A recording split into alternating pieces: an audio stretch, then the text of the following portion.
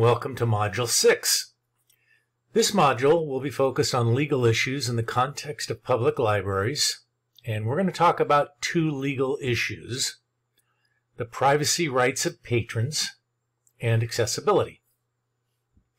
Now, both of these impact all information institutions, but arguably the public library presents a very interesting setting for these issues for basically two reasons: the tension between the right to privacy within a public sphere and the diverse user base of public libraries and the need to make their spaces, services, and resources available to individuals with an entire range of backgrounds and abilities. So the first is a perpetual debate, and the second makes an understanding of accessibility very important. We'll also touch on the Fourth Amendment because in the broader context in which privacy rights need to be understood, and I'll also talk a little bit about the American Library Association policies and guidance in this area, specifically with respect to law enforcement requests for patron information. And then just as a note, I have two previews for you.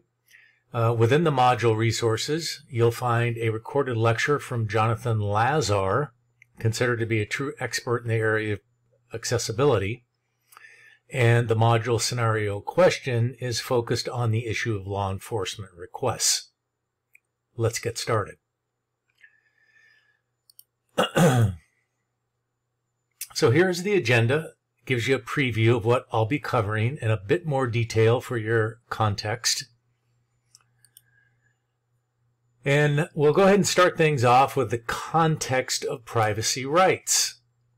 So our discussion of privacy always starts with the Constitution of the United States of America, and specifically the Fourth Amendment. Now, on the slide, you see the text of the Fourth Amendment. And maybe you've thought about this before, or maybe you haven't. But it's important to recognize that we do not see an explicit mention of a right to privacy. It's just not there. That said, the framers of the Constitution had an overarching goal that has been said by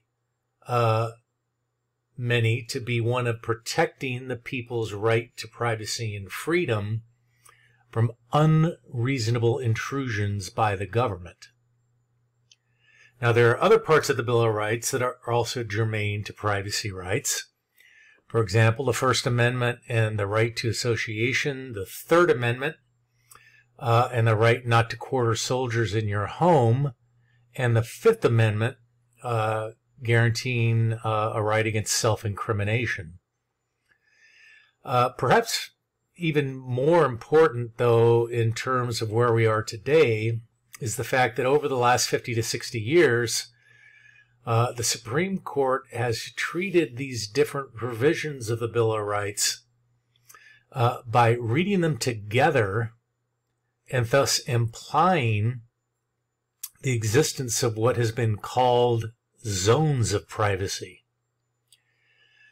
Still, there is the fact that there is no part of the Constitution that explicitly states that we have a right to privacy. And that means that the courts and legislatures have defined the scope of these zones of privacy. Now, what that all means, basically, is that we have some big gaps in this area. And at least in the United States, unlike other countries, we have not passed a comprehensive privacy protection law. Now, to be clear, that is not to say that we don't have privacy laws, because we do, but that's part of the problem. These other laws tend to focus on more specific protections. So let's start then with the landmark legislation known as the Privacy Act of 1974. So perhaps the broadest of U.S. laws, the Privacy Act of 1974 established protection standards for the collection, use, and management of personal information by federal government agencies. Now that sounds pretty good, but as an example of the specificity that I mentioned a moment ago, excuse me, The Privacy Act of 1974 doesn't include certain parts of the federal government, for example, the intelligence community, and it doesn't extend to state, local, or tribal governments, nor does it include corporations or any other non-governmental organizations. So when you look at it in that context, you see that even though it's a very broad law, even though it's a landmark piece of legislation, it certainly doesn't provide a comprehensive right to privacy. There are other examples. Now, these tend to be more specific laws in the area of consumer protection. For example, the Driver's Privacy Protection Act of 1994 governs the privacy and disclosure of personal information gathered by state departments of motor vehicles. There's also the Video Privacy Protection Act, also known as Public Law 100-618, designed to prevent the wrongful disclosure of videotape rental or sale records or similar audiovisual materials. So again, those two consumer protection laws do provide specific rights to privacy, but in a very narrow scope. So they also are relatively unconnected to one another. And then adding to this lack of cohesiveness, there really is no single government agency with a mandate to monitor or protect privacy. Excuse me. So instead, these laws fall within the oversight and administration of a patchwork of federal agencies. And that means that many agencies play a role in protecting different types of information. But there's really no broad overarching structure that helps us understand the full scope of our privacy rights, at least in the United States. And so at the end of the day, our federal government has provided unclear ground upon which to base our understanding of privacy rights. And that's a natural segue then to state privacy laws.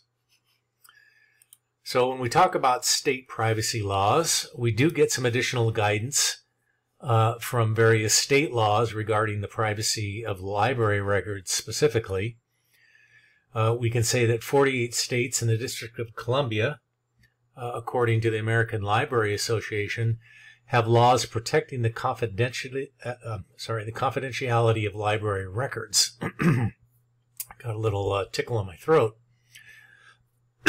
Now, this information I'm sharing with you, these statistics are based upon the last update to the ALA's website, which occurred in November 2021. So we're almost coming up on 2 years. And believe it or not, there has been quite a bit of legislative activity in that 2-year period. But at least at that time, 2 states, Hawaii and Kentucky, had attorney general's opinions protecting library users' privacy. And also at that time, 5 states had enacted their own privacy laws, that being California, Connecticut, Colorado, Utah, and Virginia. And it shouldn't come as any surprise to us that those laws are all modeled after the European General Data Protection Regulation, the GDPR. And so we're kind of seeing this consensus building and this momentum that's pushing the United States slowly but surely to its own comprehensive privacy protection statute. But we're not there yet. Now, we did learn about Attorney General's opinions during our searching for legal information exercise assignment. Now, the language of laws and Attorney General opinions obviously vary from state to state. So again, it's certainly not comprehensive or consistent. And you'll find that some of the opinions and laws are complete and concise. Some are so brief that you really can't glean a lot from them. And there may or may not be court opinions that interpret corresponding statutes to provide more information about what the law permits or prohibits. And so, although we do have a different situation at the federal level, it still comes down to a patchwork of laws and opinions, doesn't it? And what is the same, though, is we come away with a not very clear idea, particularly across multiple state jurisdictions, regarding the privacy rights of library patrons. Now, what we can say with a relative assurance is that the majority of laws have declared that a library user's records and information are confidential and are not subject to disclosure, with some caveats regarding certain conditions that typically come down to user consent or court order. So let's talk a little bit then about the Library Bill of Rights. Now, I have in parens privacy, and this is the American Library Association's Bill of Rights. Excuse me again. Now, as we've talked about in this class, the broad and often vague language that we find in laws doesn't always help a whole lot when it comes to figuring out how we should act in any given situation. Neither the Constitution nor the framework of federal and state laws really help much either with understanding what privacy rights look like in the library. But the ALA Library Bill of Rights does explicitly state in my red call-out box there, certain precepts about the confidentiality in library use. And again, so it's a pretty broad statement in and of itself, and while it may not be all that helpful from a legal perspective, it definitely does establish that there is a right to privacy. But again, if you look at the additional guidance that the ALA has provided, you will find some information that I guarantee you will be helpful. So, first, I think what we need to acknowledge is that in a library, whether it's physical or virtual, the right to privacy, according to the ALA, is the right to open inquiry without having the subject of one's interest examined or scrutinized by others. I want to let that sink in for a moment. Now, that represents a really important connection to the First Amendment, right, from the Bill of Rights, and our right to free expression, which is something that the ALA defends on our behalf as one of their guiding principles. Now, the second bullet point on the slide establishes that in all areas of librarianship, best practice leaves the user in control of as many of their choices as possible, and that includes user decisions about the selection of access to and the use of information. Now, we also know that the lack of privacy and confidentiality can lead to a chilling effect on a user's choices, so it's important that all users do have that right to be free from any unreasonable intrusion into or surveillance of their lawful library use. So now we need to discuss a little bit further about confidentiality. Now, the ALA includes that in their Bill of Rights. I'll let you look at that on the slide in front of you. But I want to digress a bit to cover confidentiality in the context of information security. Confidentiality forms one of the components we know as what's commonly been termed the CIA triad. And that's CIA with hyphens between the letters. The other two being integrity and availability. So confidentiality, integrity, and availability. Now, in the context of information security, confidentiality are the things that we do to protect sensitive information. So confidentiality ensures that only authorized users can access sensitive information. Makes sense, right? And we protect this sensitive data using things like strong encryption by training our personnel who handle that sensitive information, by following good cyber hygiene policies, securing our documents appropriately with mechanisms other than encryption, by ensuring our data storage is viable, and employing things like information classification. Now, privacy is considered a subset of confidentiality. And basically what that means is that I have the right to keep information about myself to myself and not to be forced to share it with others, nor others sharing my information without my consent. Excuse me again for a drink. My throat's really scratchy today. So in this context then, we can say that confidentiality means that if I do choose to share my personal information, I have an expectation that it won't be reshared without my knowing consent. Now, maybe you've thought about this when you're asked to share your private data with an online retailer or a credit agency, or when completing a job application. Where does your sensitive information go? Are they protecting it in the ways that I enumerated a moment ago? And this also kind of reminds me of a quote attributed to Sun Microsystems, a corporation that no longer exists, by its then Chief Executive Officer, Scott McNealy, and this goes all the way back to 1999, speaking about consumer privacy. At that time, McNealy said, and this is pretty famous in the industry, "You have zero privacy anyway, get over it." You have zero privacy anyway, get over it. Now think about the fact that McNealy recognized that almost 25 years ago, privacy in this country is almost an emperor with no clothes situation. And it really doesn't help that cyber criminals are out there. They want your sensitive data because it's valuable to them.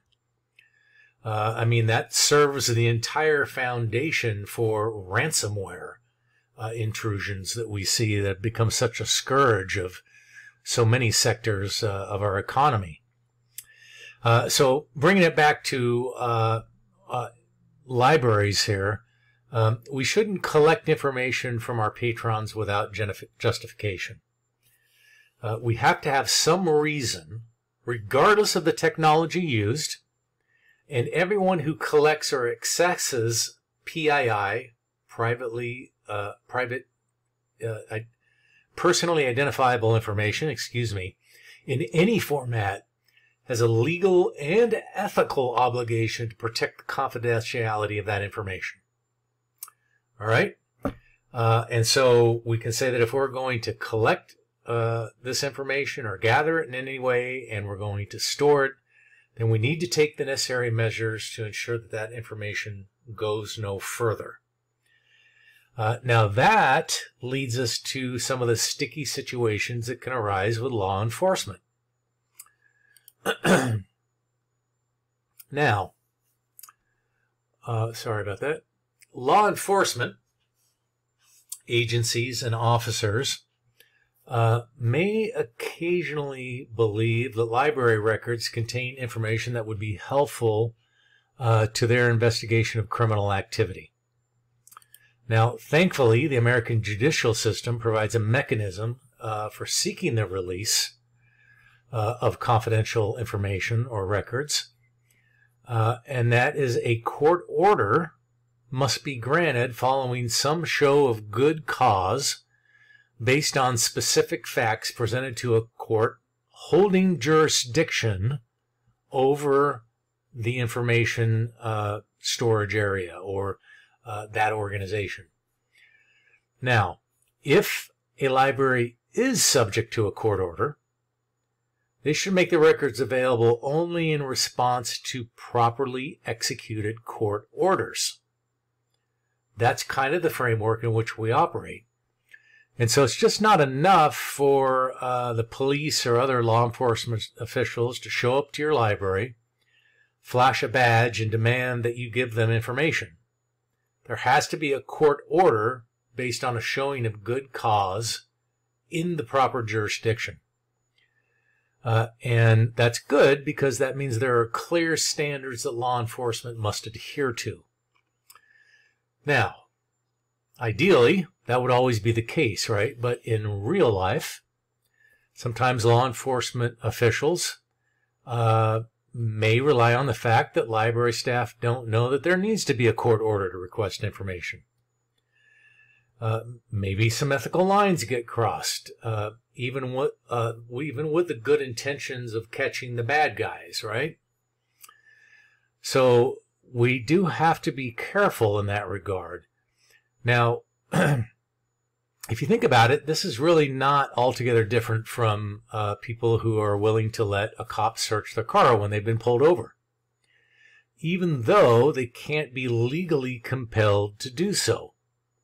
There has to be some form of probable cause, but not everyone is aware of that, or perhaps they're intimidated by the police, in front of them.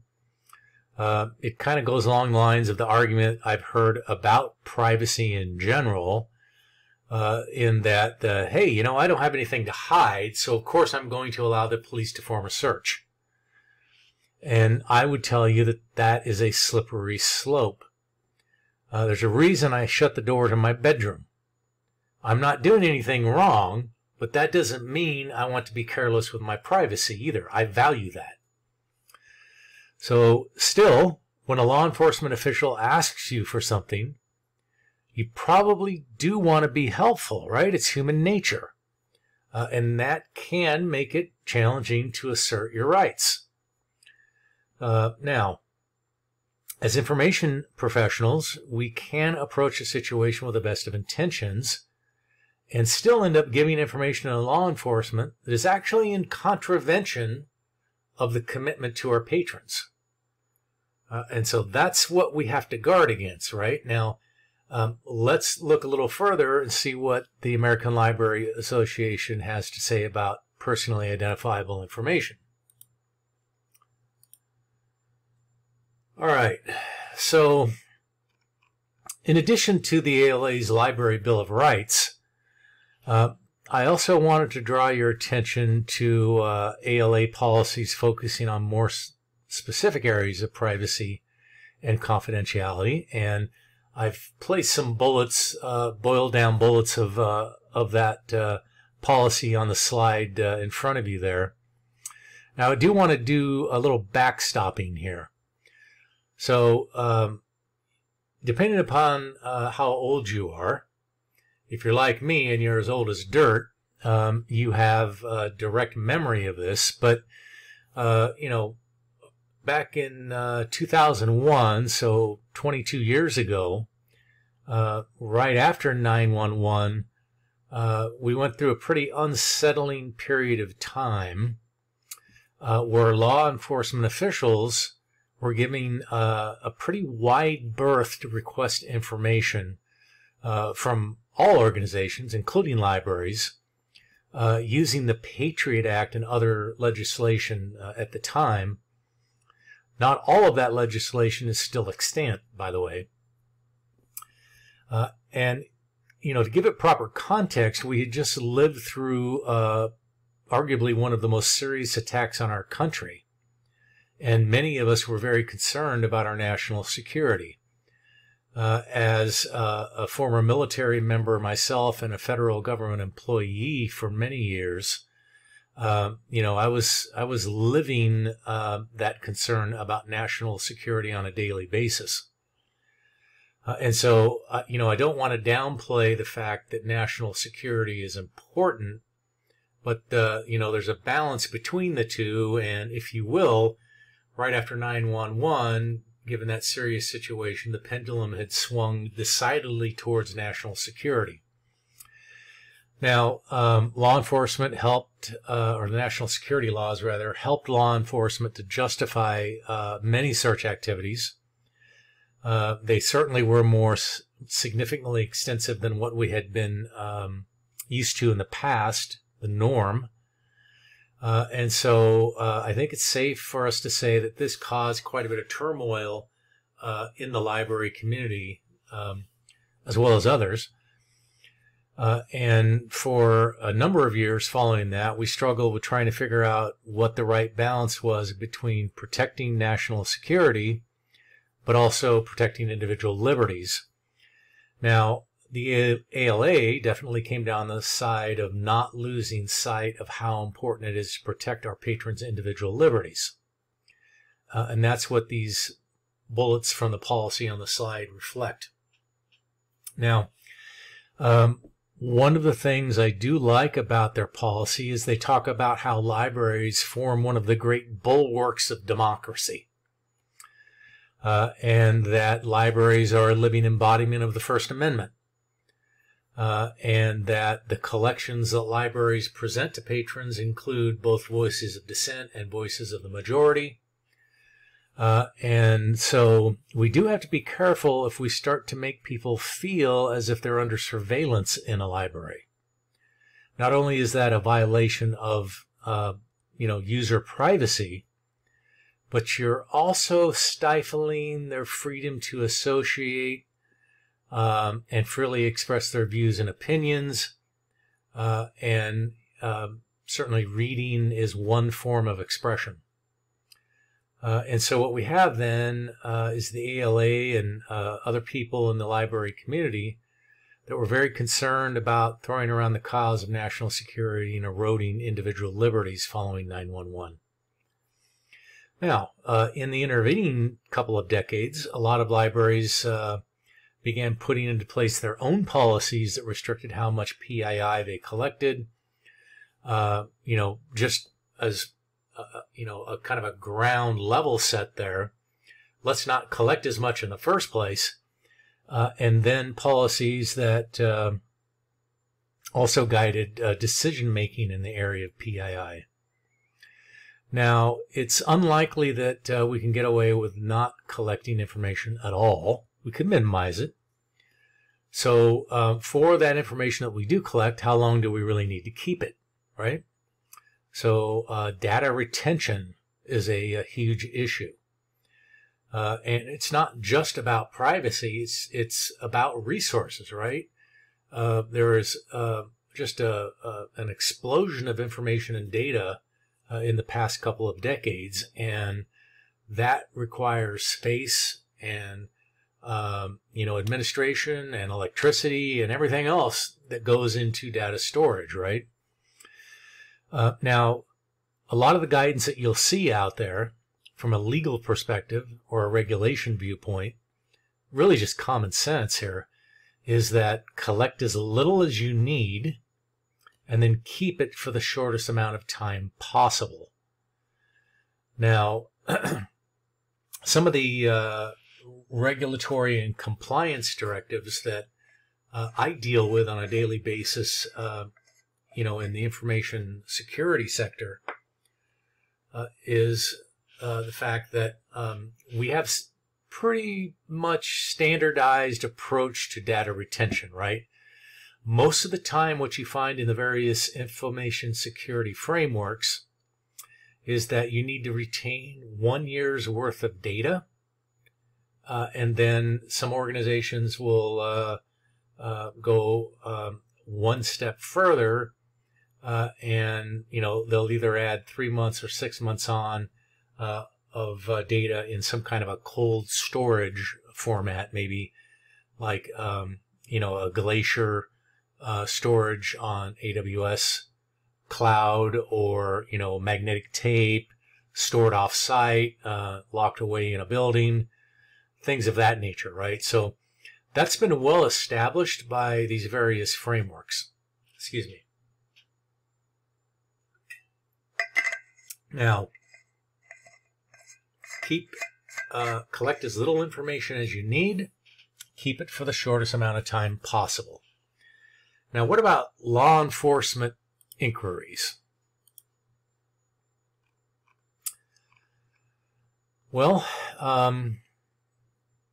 ALA does provide an overview of what the various laws say. And again, I've provided some of that on the slide in front of you. And this is important to us because it provides librarians with reassurance and, also accomplishes a couple of other things. First, increasing awareness about what your rights and responsibilities as librarians are. And second, by providing awareness, librarians can and should stand their ground. And so it's not just about what the law says. Obviously, that's important. But it's also about the ethically right thing to do. And so even if someone makes them feel as though they're doing the wrong thing when they deny a request, and I stumbled on the words there a little bit, but so if a law enforcement official were to make you feel as if you're doing the wrong thing by denying a request, then the ALA's explicit guidance does provide somewhat of a higher level reassurance that you are doing the right thing. Now, if you look at documents and policies that are promulgated by other library associations, you'll find similar guidance, and clearly reflected in these policies, and particularly Code of Ethics of our professional associations. And so there is a consensus that's been built. Now, how can we respond to law enforcement requests for information? Here, the ALA talks about some fundamental principles that we should adhere to or keep in mind when we're responding to requests from law enforcement, and some explicit guidance on what you can do. Now, what this all comes down to is asking for identification, consulting legal counsel, getting top cover from your leadership. Don't make disclosure decisions on your own, and thinking about these scenarios in advance. If you can do those 4 or 5 things, then you will be well postured for when you are confronted with a request. You'll be better composed. You'll have thought through some of this stuff in advance, and you'll be better equipped to stand your ground should that be the need. Now, I'm going to move on here. I do have 2 slides of takeaways. I'll let you kind of peruse those on your own. And then I want to close things out with my professor contact info. And of course, I am looking forward to our discussions, and I will talk to you all later. Thank you very much.